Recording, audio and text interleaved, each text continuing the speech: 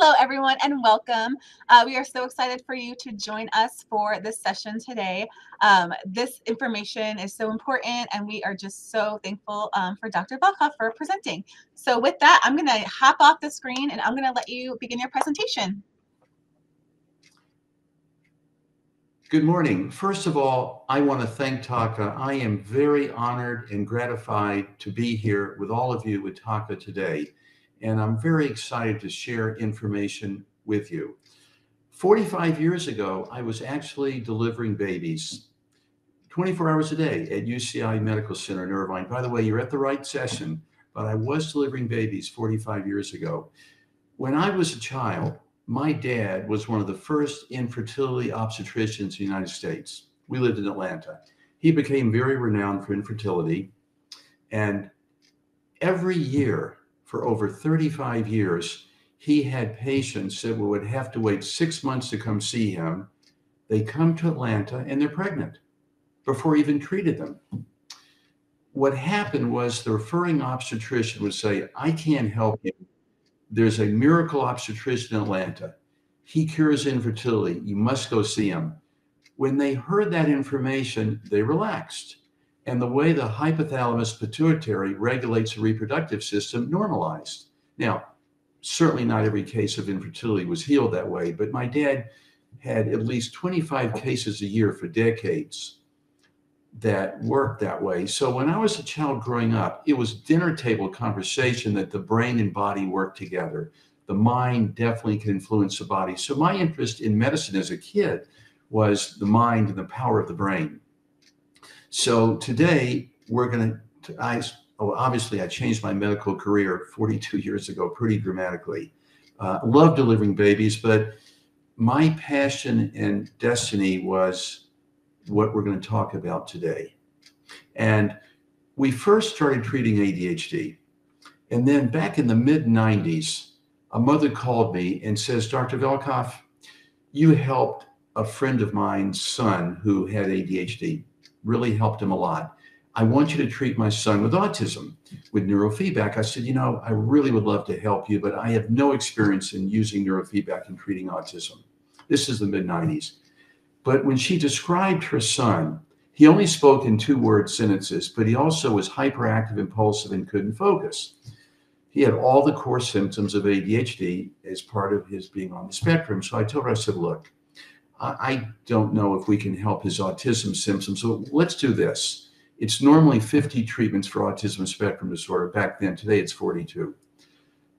Let's just do 20 treatments and see if we can at least improve his core symptoms of ADHD, not the autism.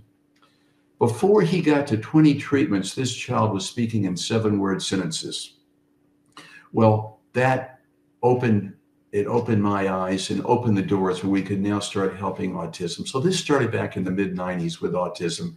And since then, we've been through many evolutions of technology, brain mapping, neurofeedback, even neurostimulation. So I'm going to share with you in this brief session what I have learned.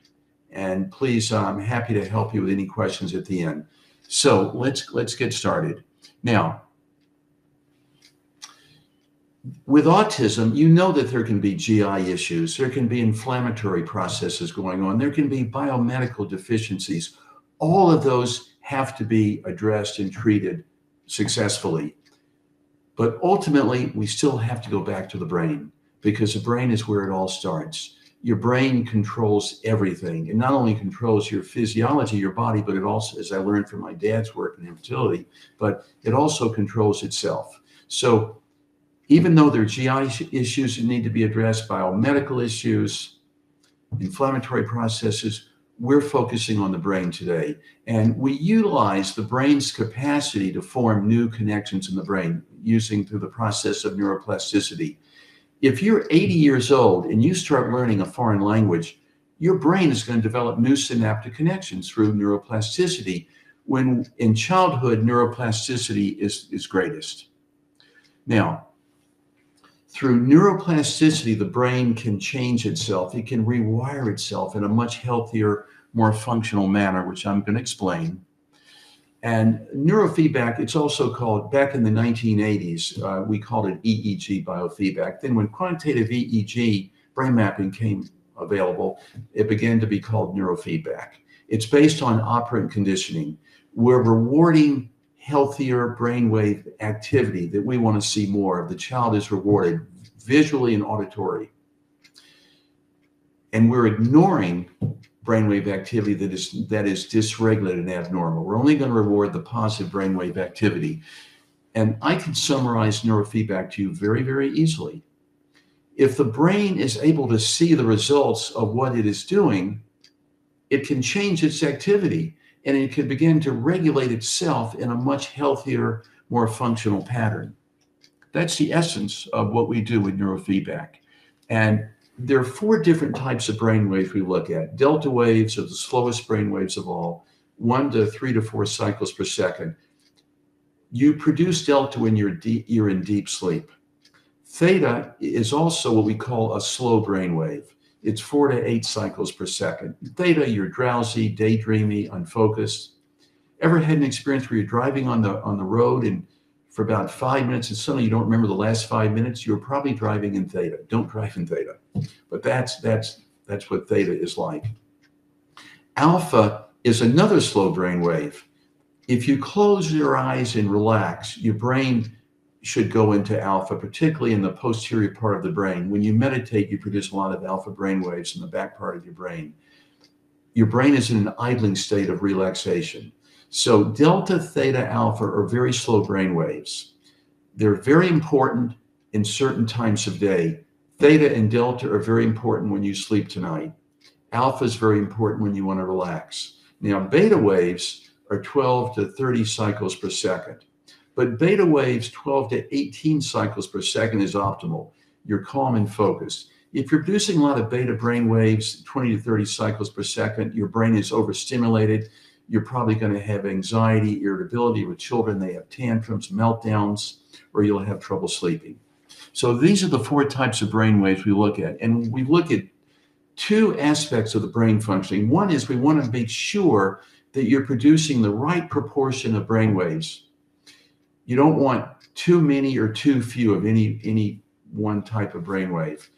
Think of the concept of a muscle, your bicep muscle. You have to lift up an object.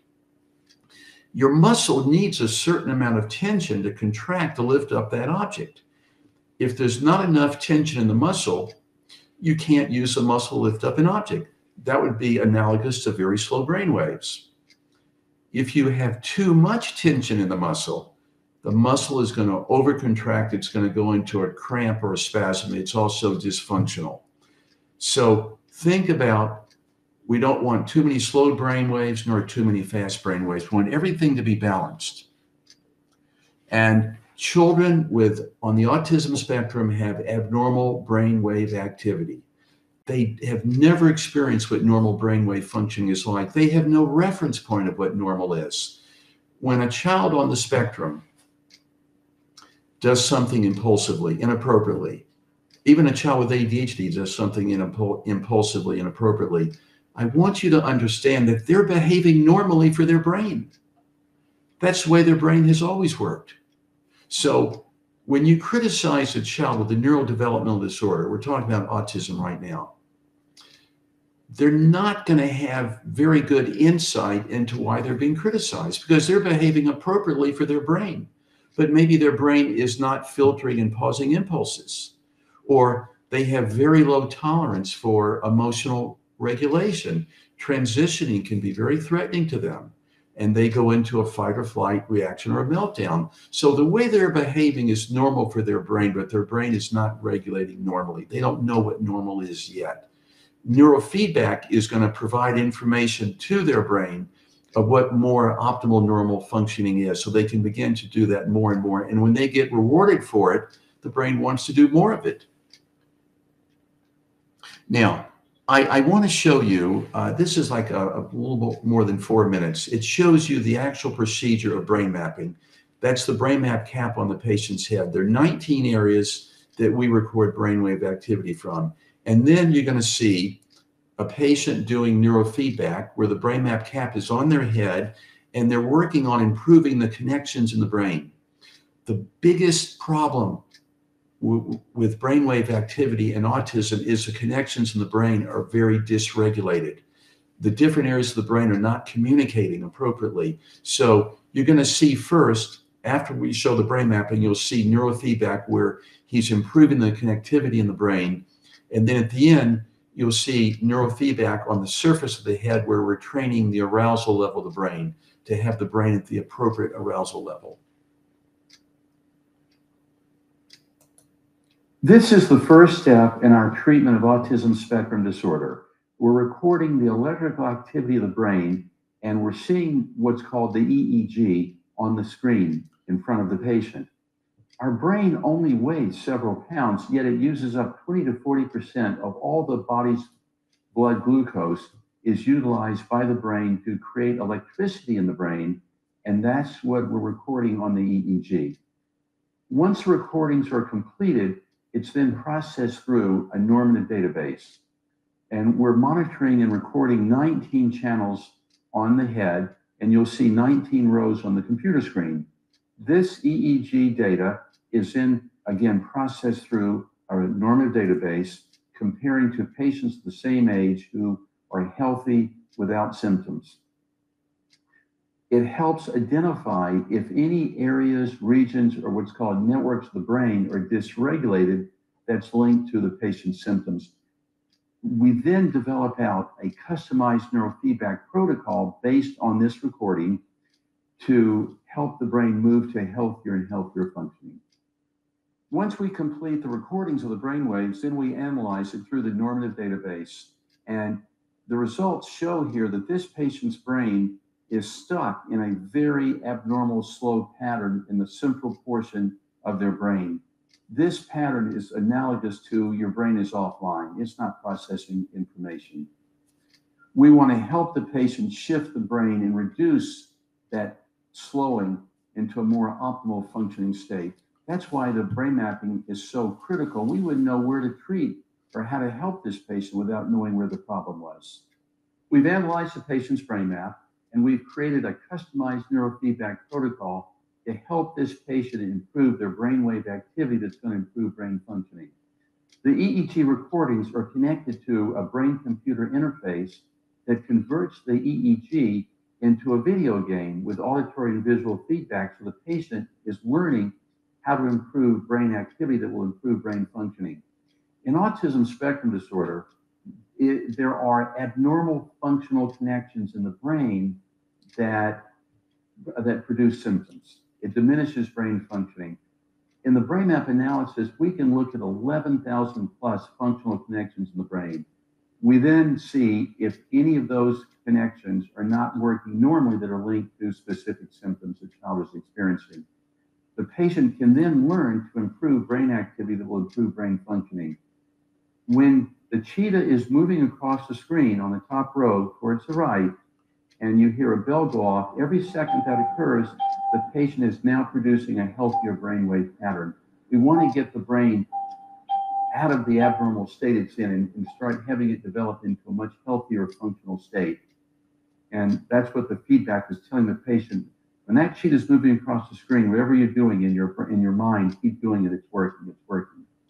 You do this over and over and over, and you will significantly improve functional connections in the brain, which will reduce symptoms.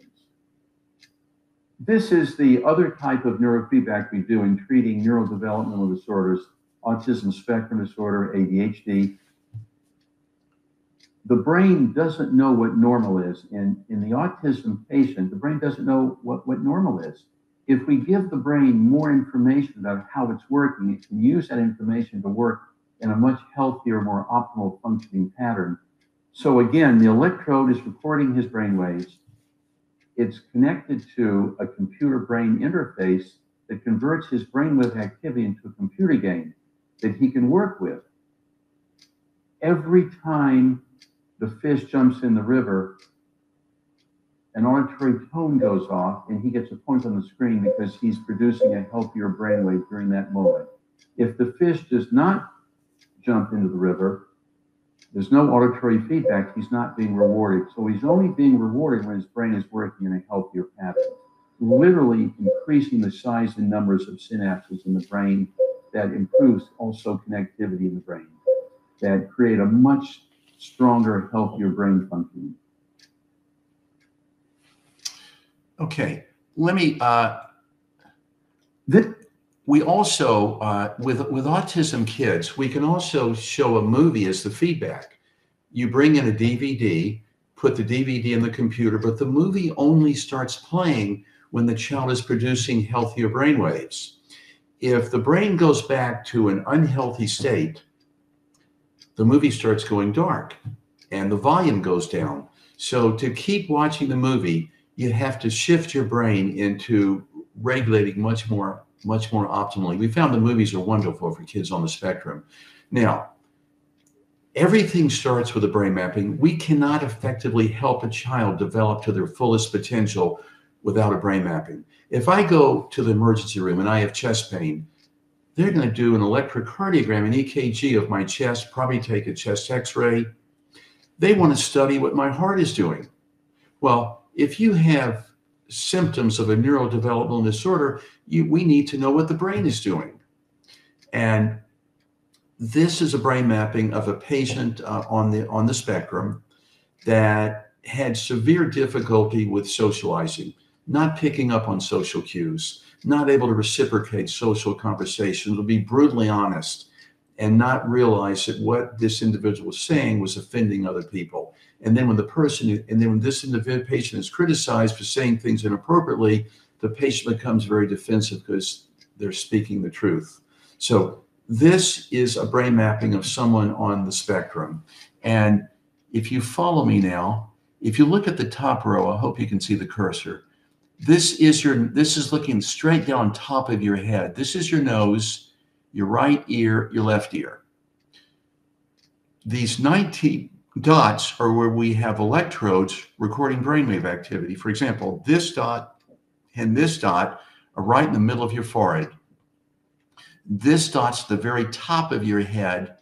These two dots are in the back of your head. Now, just to show you, expressive language comes from the left frontal part of the brain.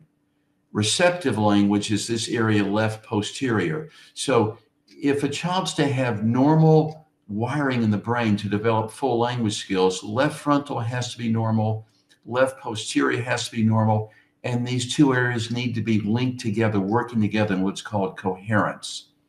This whole area back here behind the left ear is reading comprehension. Now, the whole frontal part of the brain is involved in focus, concentration, emotional regulation, impulse control. The area, let's go down to 12 hertz, this area behind the right ear. This is the most important area in autism in understanding social cues, nonverbal social cues. It makes you aware of other people, how what you say or do affects other people, reading people's intentions correctly, the area behind the right ear. Now, Hz means hertz, again, cycles per second. Again, as I said earlier, 1 to 4 is delta, 4 to 8 is theta, etc. 12 to 30 is beta. This brain map is processed through what's called an FDA-approved normative database. We use the gold standard normative database. So it tells us if any areas of the brain are not functioning within normal limits. And at the bottom of each brain map, it has -3 to 3. These are standard deviations. Normal functioning activity range is anywhere between -2 to +2 is the normal range. We want everything to be green. Now, this child was actually too low in delta. If you're too low in delta, it's like not having enough brakes on a car. Believe it or not, you need to have a certain amount of slow brain waves for the brain to have inhibition, but you don't want too many slow brain waves. This patient was too low in delta. This pattern is very commonly will cause very low frustration tolerance, anxiety, trouble sleeping.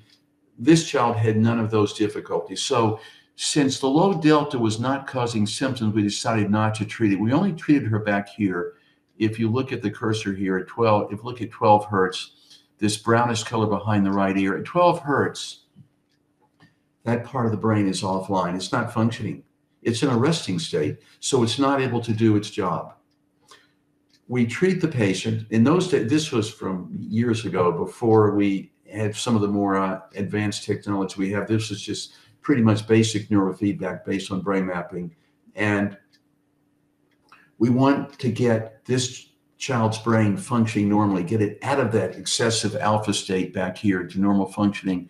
And I'll show you, this is her brain after 42 treatments on the right. And then we only treated her back here at 12 hertz.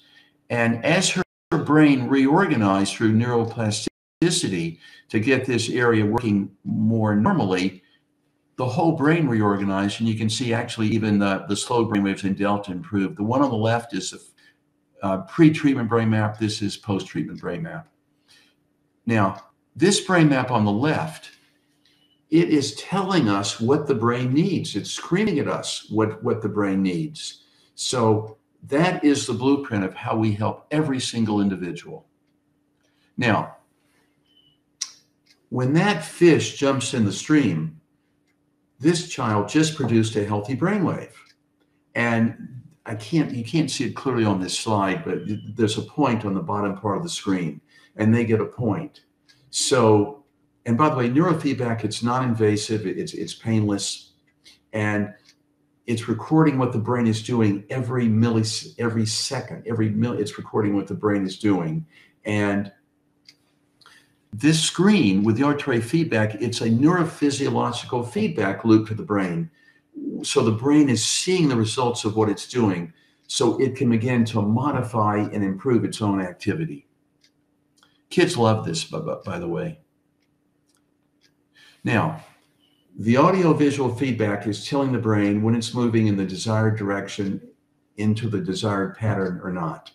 Again, positive feedback rewards when it's moving in the right direction. There's no reward, no points on the screen, no auditory reinforcement if it's not producing the right brainwave. The child is getting points on the screen accompanied by the auditory tones. The rewards are the positive reinforcement, operant conditioning for improving brain functioning. Neurofeedback can actually increase the size and number of synaptic connections in the brain, which translates into improved brain functioning. With repetition, the brain learns to sustain these healthier patterns on its own. That's why it takes at least 42 sessions to stabilize these improvements. Now, I want to show you one more. This is just a brief news clip, but it shows more in live action the neurofeedback, how it works. Every morning, Seth Munger takes his pill. Seth calls it his ADHD pill. The medication has become a way of life to help him focus, concentrate, and control himself. Something that Seth's mother said was all but impossible for the 8-year-old who was recently diagnosed with attention deficit hyperactivity disorder. He was kicked out of every preschool, but when he got into 2nd grade, they were going to kick him out. And so at that point, we decided to go to the doctors. Seth had no friends. He did so poorly in school. When he had 2 good days, his grandmother framed this certificate and hung it on her wall. Every day he would have an outbreak. If a toy was out of place or something, you would want to make sure that that's fixed because he was going to have a tantrum.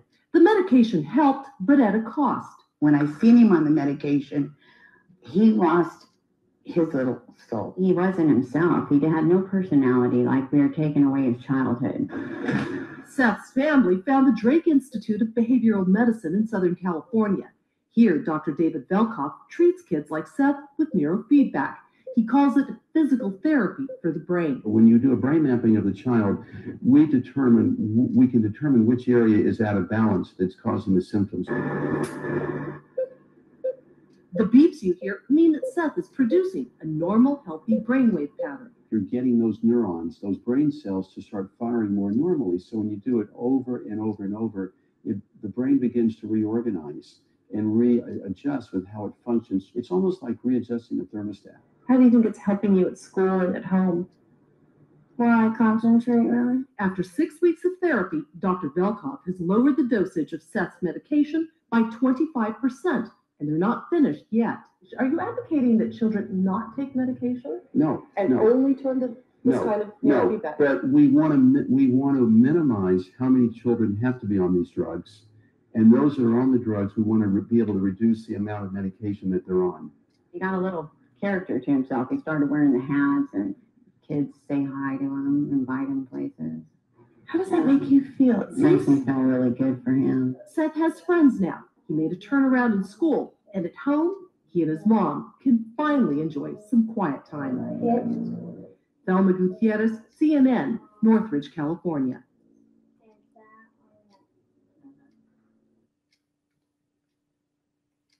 Okay, you know, when kids come to us with neurodevelopmental disorders, they do not have a level playing field. And it's the way their brain has always worked. If you improve brain functioning, you can level the playing field for them. Now, the neurofeedback you just saw on that spot, that was treating the arousal of the brain, improving the arousal level of the brain to more normal functioning. We also, though, look at brain networks with neurofeedback today. In fact, it's really ultimately even more important than the arousal level when children are on the spectrum. Neurons or brain cells function in groups called networks. There are billions of neurons involved in networks. And neurons in different parts of the brain carry out specific functions. And these different networks communicate with each other. This communication or connectivity is measured in the qEEG brain map with what's called coherence between areas. So each of these 19 locations perform specific functions, but each area communicates with the other 18 areas. It's called coherence. So the brain can process thousands of bits of information instantaneously to process information to make everything work. Like if you want to have normal language skills, wiring, the left frontal and left posterior need to be wired together, need to be linked together. Wherever you see a blue line, by the way, this is a brain map of an ADHD child. Wherever you see a blue line, it means the functional connections are very weak, they're very poor. So these areas are not communicating with one another, they're not sharing information. So there are enormous holes in this child's processing of information. The blue lines means hypo, H-Y-P-O coherence. The analogy I use is, let's say in a company, we have 19 engineers given a project to complete together, but each engineer is given a different task to do for that project. But each engineer must be communicating what they're learning and finding with the other 18 engineers. So all 19 engineers' findings are included to complete the project. Well, let's say 12 of these engineers speak different languages and they cannot communicate what they're finding. Their information is left out. Well, the project will go incomplete. That's how this child's brain's working.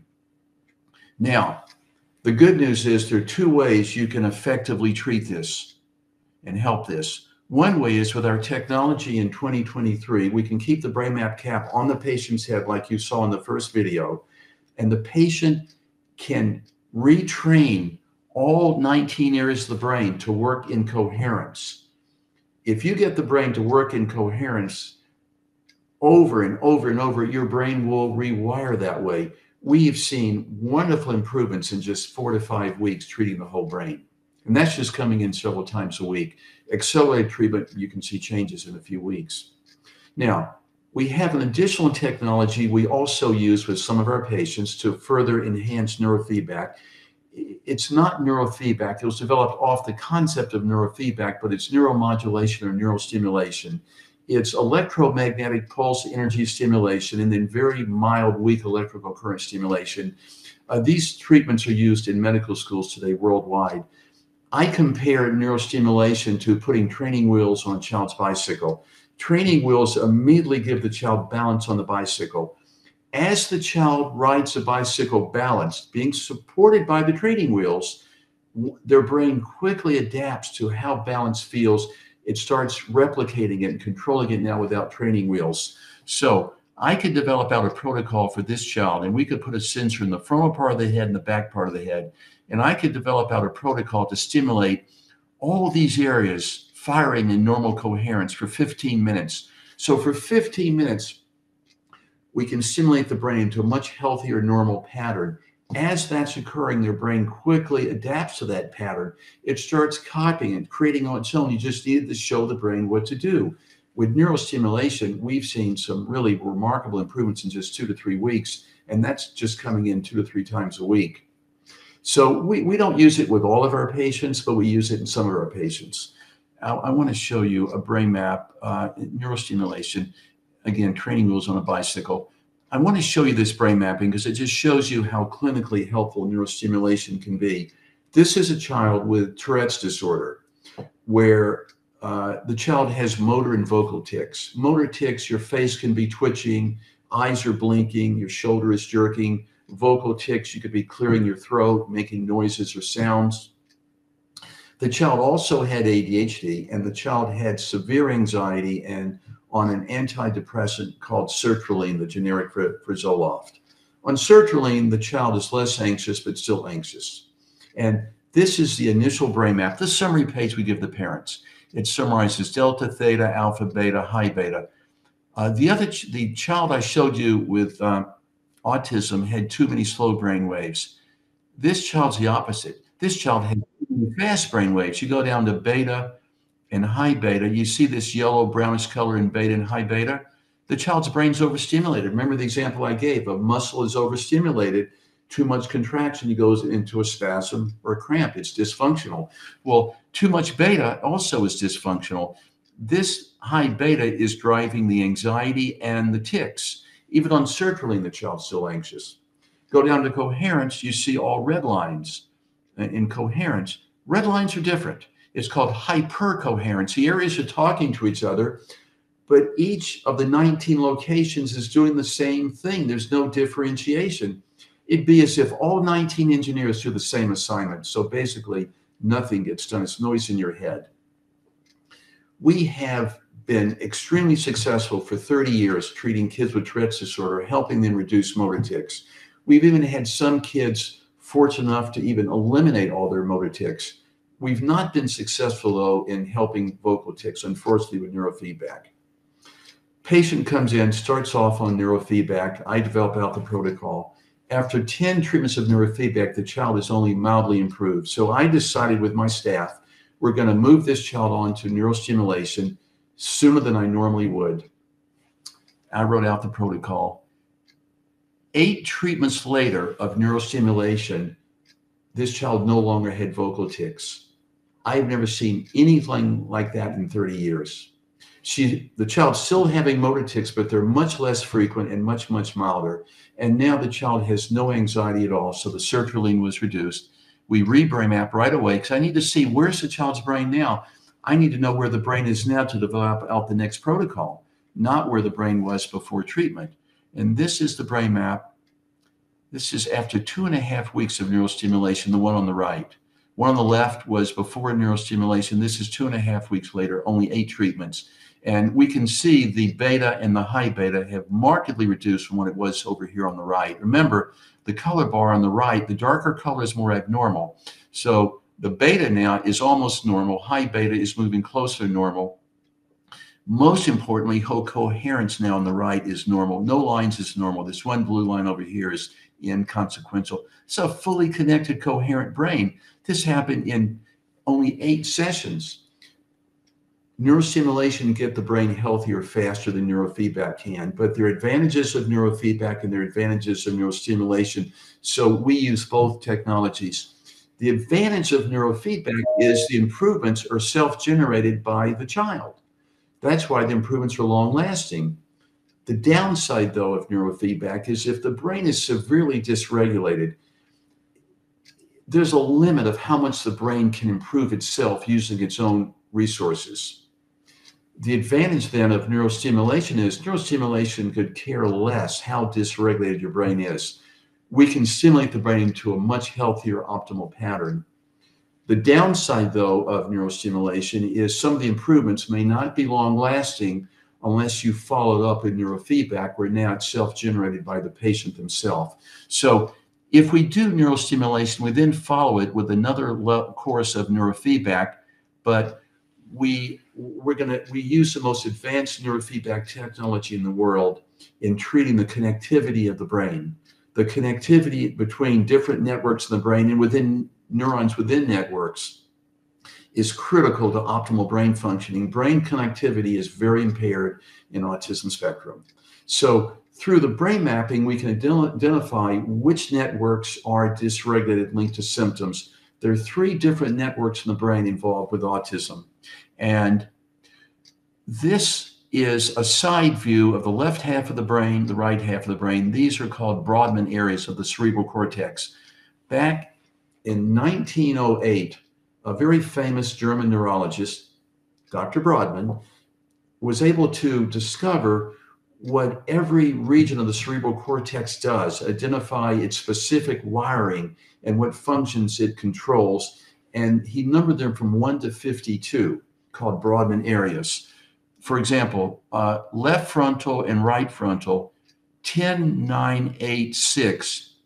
Left front and right front is involved with focus, concentration, and emotional regulation, impulse control.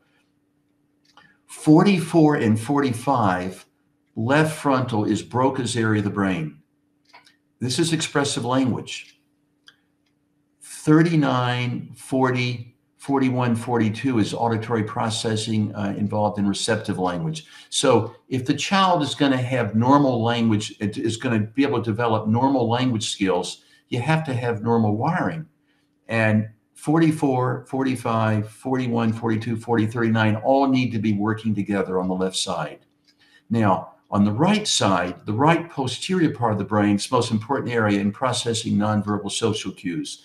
19, 38, 37, 38, 40 are critical for processing nonverbal social cues in autism, or anybody, but they're the most important network in autism. So we can identify what Brodmann areas are abnormal linked to the child's symptoms. And we can actually do neurofeedback now. It's called SW Loretta neurofeedback of Brodmann areas, where you can actually train the connections between Brodmann areas deep in the brain. In fact, we even can now treat the cerebellum with neurofeedback. Cerebral cortex has maybe 100 billion neurons. Cerebellum has 60 billion neurons. And they used to think the cerebellum was primarily coordination, motor skills, balance. No, that's only a small part of what the cerebellum does. Cerebellum is very much involved in autism and ADHD. It has connections to the frontal lobe of the brain.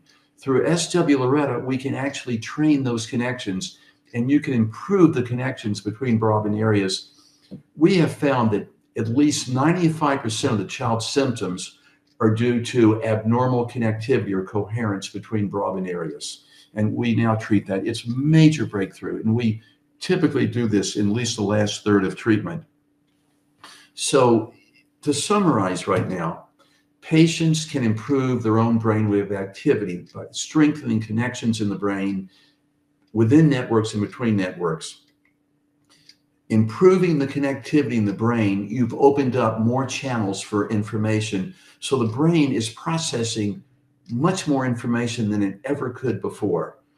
And again, helping the brain regulate, improve its overall functioning, improve brain functioning, you're going to have better attention, social awareness, language, mood, behavior. And one more important fact, when we treat patients with neurotherapy, their brain is then better wired to benefit from all the other therapies, whether it's ABA, speech and language therapy, occupational therapy, social skills therapy. You improve the wiring of the brain, they're going to develop much more from their other therapies. You want to jump over a hurdle, you've got to have muscles developed to jump over a hurdle. Well, if you want to learn new skills, you want to have optimal wiring in the brain so you can learn those skills. I hope this information ends up being very helpful for all of you. This is just information about contact. Very importantly, If you live in California, we're now able to do remote treatment and training. We typically reserve it for people that live more than 50 miles from either our clinic in West LA or Irvine, but we can actually do remote treatment now, where you use the equipment from us, and we do it through TeamViewer, and it's very, very effective and certainly much more convenient. I'm happy to help you all with any questions that you may have. Perfect. Thank you so much for all of that information. We definitely have a couple of questions. So I am going to find the first one here. Can you talk a little bit about age groups? Would this work with young adults? Does it work with younger children? What have you noticed? We start treating at about 3.5 to 4, Nicole. We start treating children at about 4 years old, 3.5. So far, we started treating about 3.5. My oldest patient was 103 years old. Not with autism. It was my dad. My dad when he was 103. We have patients that we treat. We have 20% of our patients are adults. It works at any age. We may start treating younger, but right now we don't start treating until about 3.5 to 4. Perfect. Another question about how many sessions of neurofeedback do most patients need, and how is that determined? Well, it's determined by the severity of the symptoms and the brain mapping. For ADHD, you need a minimum of 34 treatments. If you're on a lot of medications, you're going to need more than 34 if you want to be able to have a chance of reducing significantly the medications. Autism, you need a minimum of 42 treatments. We have, if you're nonverbal, you're probably going to need more than 42. I had one patient on the autism spectrum, probably the most remarkable patient ever treated. He had over 150 treatments. When the parents brought their child to us, he was on 8 different medications, dosages that were inappropriate to put a child on. And the medicating physician was now trying to get him institutionalized. They were desperate. They brought him to us, and I was able to titrate him off every single medication. It took more than 150 treatments. That's unusual, but that was a pretty inspirational case. Most people you need a minimum of 42. It may go more. It just depends on the severity and what shows up on the brain mapping. Perfect. This is also a great question. Are you able to do neurofeedback with a child that is sensory defensive to anything on his head? And can you get around this issue? That's a great question. If they're sensory sensitive, the first thing we do is we'll loan the parents a practice electrode where they can, it's like an ear clip on the ear, and you put it on your ear, let your child see it on your ear, and then put it on his ear. We want the child to get comfortable with that for a few days, and they come in the clinic for a trial treatment.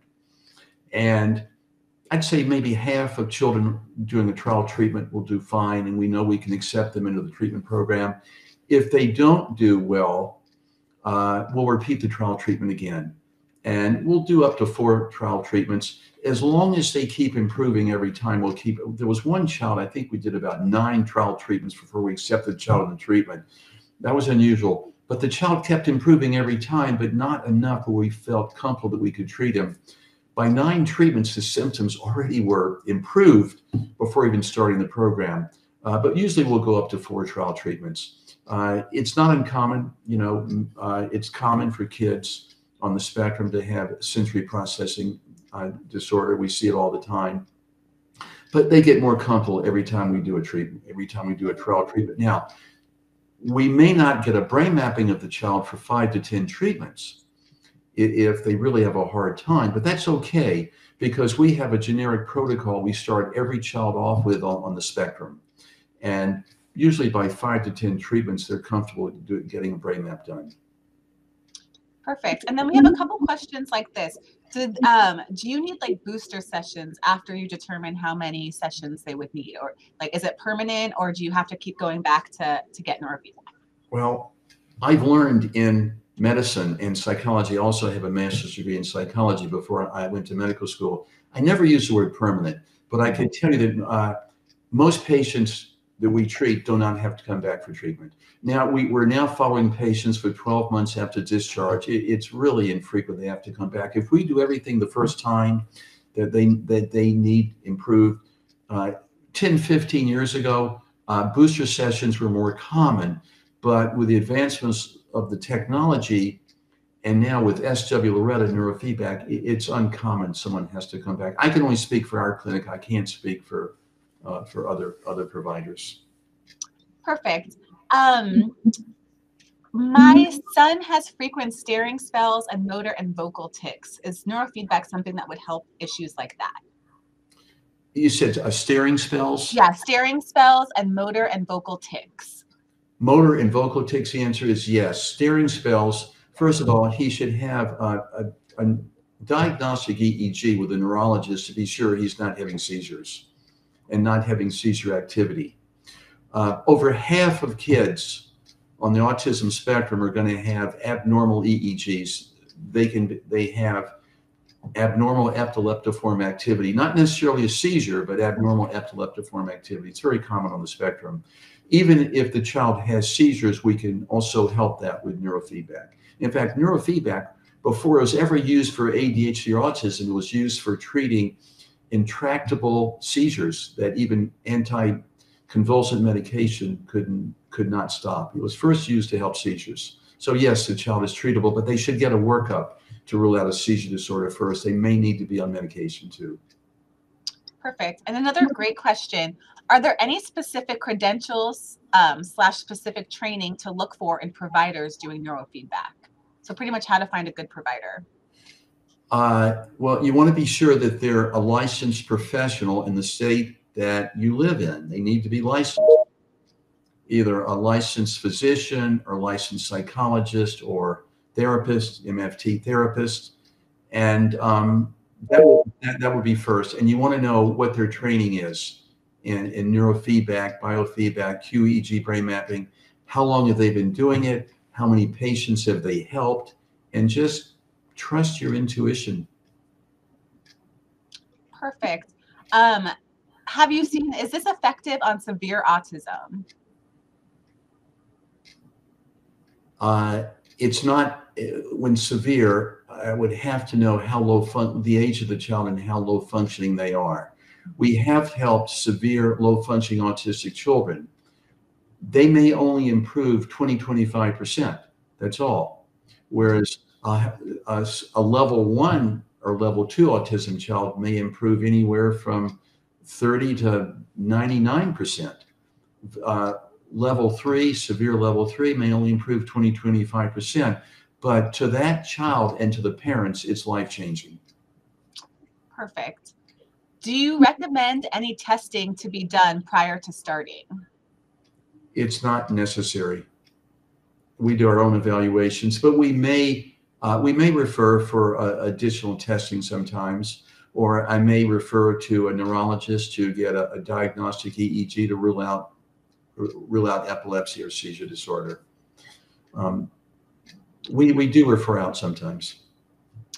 Perfect. And then a couple questions on, does insurance typically cover this, or is it out of pocket? Unfortunately, no. They typically do not. And we bill it as neurofeedback for autism. We work with patients financially. I mean, we do everything we can do within our own limitations to work with families financially. We have medical finance programs for families. We're able to work it out with most people that need to come to see us. But it is out of pocket. But it is, because we're a medical clinic, it is a tax-deductible medical expense. Perfect. And then this is, I think, the last question, but do you have to be able to sit for long periods of time to be able to do neurofeedback? Well, the maximum treatment session is 30 minutes. With younger autistic children that are more developmentally challenged, we may only start with 16 minutes, 15 minutes. Sometimes less is more. Mm-hmm. You know, I'll share a story with you. 8 or 9 years ago, we had a child come to us. He was 8 years old, had a rare genetic chromosomal disorder. He had all the symptoms of autism, ADHD, couldn't read nor write. He was having bowel movements in his pants every day. And after the initial evaluation brain mapping, his mother calls me 4 days later and she says, Dr. Velkoff, I can't believe it. He's not had an accident in his pants since the brain mapping. Could the brain mapping have helped him that much? I said, no, the brain mapping is just a diagnostic test. It doesn't do anything. But I said, we did a neurofeedback treatment in the evaluation, an abbreviated treatment in the evaluation. Obviously, that treatment impacted on him. She says, well, you know, Dr. Velkoff, I've been through every treatment in the world for my son. Nothing has made a difference. So I'm skeptical coming to you. Well, I'm not skeptical anymore after what's happened the last 4 days. We're so excited to start his treatment now.